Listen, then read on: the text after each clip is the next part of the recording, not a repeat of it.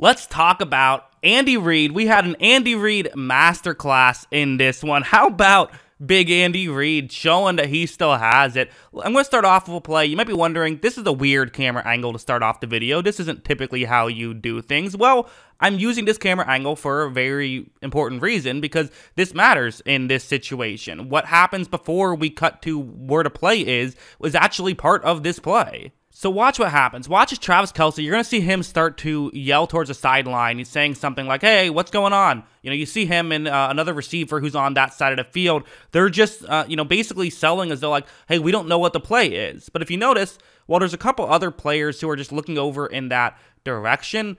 Pretty much everyone else is still in position. The main two guys who are out of position are on the other side of the field, and that doesn't matter. Them being out of position is totally fine because the play isn't going to go there. Instead, it's going to be a quick screen pass in the other direction. McKinnon is the one who gets the ball. Just a clever play there. Again, I don't know how much that actually ended up mattering. I don't think it really did at all. To be honest, I think that the guys on the other side of the field were still prepared for it, so good job by them. But just kind of a funny play that I think happened there. And, again, goes to show just what Andy Reid is doing in this game. He's thinking outside the box, going full Andy Reid. Sometimes it was working, sometimes it wasn't. Like there was also that play where they all ran around in a circle that didn't end up doing anything. But again, try enough of these, sometimes they're going to work. They didn't work every time, but they worked some of the times. Now, this one was, we got to talk about all of it, right? Andy Reid, kind of what's the book on Andy Reid? It's Andy Reid is incredible at X's and O's. X's and O's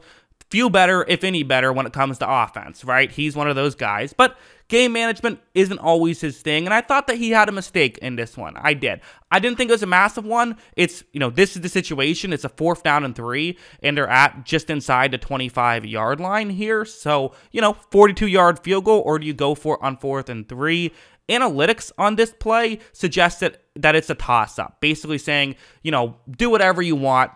Analytics don't always suggest one way or the other, so use the game situation here. Basically say, okay, what do you feel makes more sense? Going for it here or kicking the field goal given the players on the field, and given the fact that you have number 15, feels like the obvious solution is, okay, well, in that case, yeah, let's go for it. I'm a believer in toss-ups in those situations when you have Mahomes are not toss-ups. Those are go for it. That's how I view it. It's not how Andy Reid views it. I don't even know if Andy Reid views analytics whatsoever. He's one of the more conservative 4th down decision makers in football. I think it hurts the Kansas City Chiefs. Obviously, I think he makes up for it with his good play calls, but they decide to kick the field goal here. Ends up adding insult to injury as this field goal is going to doink off the crossbar. And listen, 3 points would have really mattered, right? Had Butker made that field goal, which you expect him to make, it was an uncharacteristic miss in a big game. But, had they made those 3 points, we're probably not talking about it as a dumb decision by Andy Reid. It's kind of a bit of results-oriented thinking, but I still like the idea to go for it,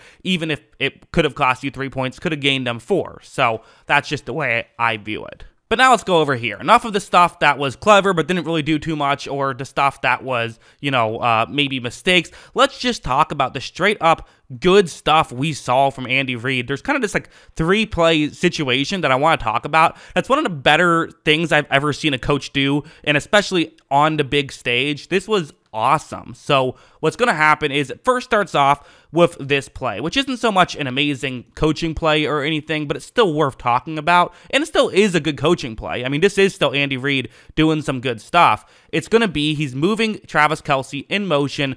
So he starts off as the outside receiver, the one closest towards the sideline. So when he's there, that means that it's Darius Slay who is going to be covering him. That's how that works. But when he moves towards the inside, they're now going to put Avonte Maddox, the safety, on Kelce, which, listen, most of the time, Avonte Maddox, he's more of a slot corner than a safety, but most of the time when he's on a player, you feel pretty good about it. He's a good player. He's not covered Travis Kelce one-on-one. I'm not sure if Darius Slay is covered Travis Kelce one-on-one type of player, but you like him better in that spot for sure, putting his players in positions to succeed. But here's where it got really interesting. So going over here, okay, he knows 2 things now. He already knew going into the game, Eagles are a team that will like to switch when they're playing man coverage, and that means have guys cover different players. But now he knows that they're going to do it in this game as well. He's seen that, and he's going to use it really to the Eagles' detriment here. So this is Darius Slay once again. You have Kadarius Toney in motion towards the middle of the field. And this isn't just like he's slowly in motion.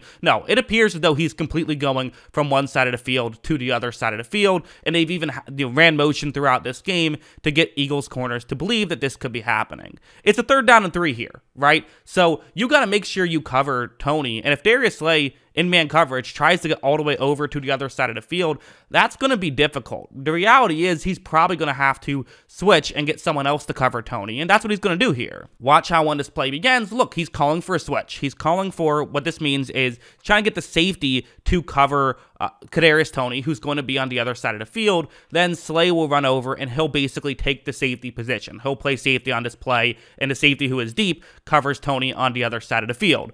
The issue, as you see on the screen, Toney is no longer running in that direction. Slay just got caught looking away, and again, I think it's fair to put some blame on Slay. He probably should have noticed this, but this is also good stuff from Andy Reid, and maybe Andy Reid even noticed, okay, you know, Darius Slay doing this stuff, well, then let's take advantage. Maybe he saw it on tape in a previous game and used it here. I don't know, but either way, just so clever by Andy Reid. This way, when Slay finally realizes what's happening, Kadarius Toney has the ball in his hands and is literally walking into the end zone for a touchdown. Here's how they got the first 7 of those 10 points. After a long Kadarius Toney punt return, we then saw this, which is going to essentially be the exact same play, this time just with Sky Moore, and it's on the other side of the field. They're staying away from Darius Slay because they're like, okay, well, he saw that play, so let's on the next drive do the exact same thing, but on the other side of the field, and it's going to work just as well. I mean, you see the corner who's covering Moore, who's not switching on this play this time, but because of that, he's now making sure he gets over quick enough. So again, you see that one Sky Moore cuts to the other side of the field. I mean, just look at how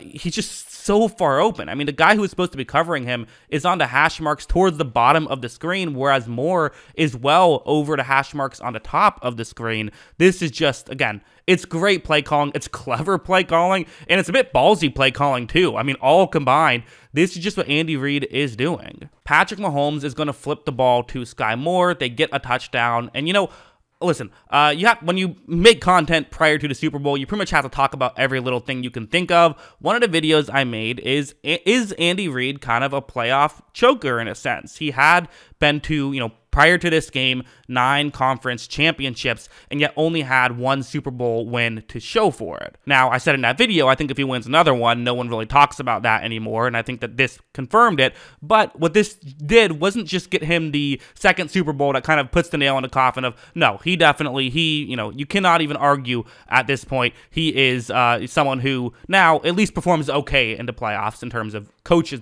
okay in the big games. But this wasn't okay. This was amazing. He clearly was the better coach in a game that I thought Nick Sirianni did pretty well. He made a couple mistakes that I might make a video talking about, but as a whole, I didn't have an issue with how Sirianni coached, but I mean, this was awesome from Andy Reid. That's what I thought. What do you guys think? Let me know in the comments below. Always love hearing from y'all, and of course, as always, thanks for watching.